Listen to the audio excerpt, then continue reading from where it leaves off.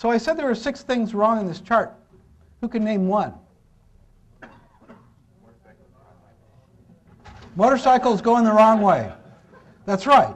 We get a profoundly negative feeling from the fact that that guy's just going in the wrong direction. Now, presumably, this is a motorcycle company. I guess that's why they would show this. But it's like, that guy's like hell-bent to nowhere. Okay, good. Well, she is in error, and she's in error for 2 reasons. First is she's left-facing. So she takes your interest. Human faces are the most interesting thing there is.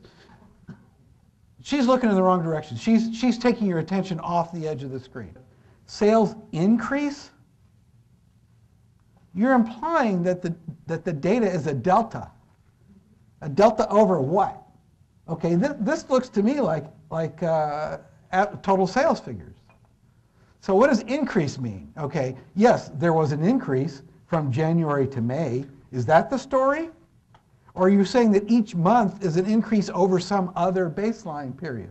It's completely confusing. Are you trying to say, by juxtaposing this message with this chart, that the reason for sales increase is customer service? That's the implication. But maybe this is just a motto, like, we're here for you. Well, we had a sales increase because we convinced people we were here for them. But why did you put this here? So you created a cause and effect between these 2 things simply by putting them on the same image. And so that's meaning people are going to make out of it. All right, what else is wrong with this? 3D bars. I heard 3D bars. And not only, 3D horizontal bars. The end of this bar, where is it? Is it the leading edge? Is it the middle? Is it the trailing edge? I don't know.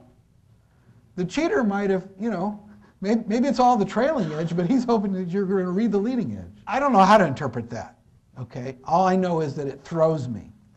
And the fact that it throws me means I've got to look at the chart a couple of times, and I'm all at sea. In an investment seminar, and you're talking about like portfolio performance or something like that, and it's like, and by the way, your 401k is now a 101k.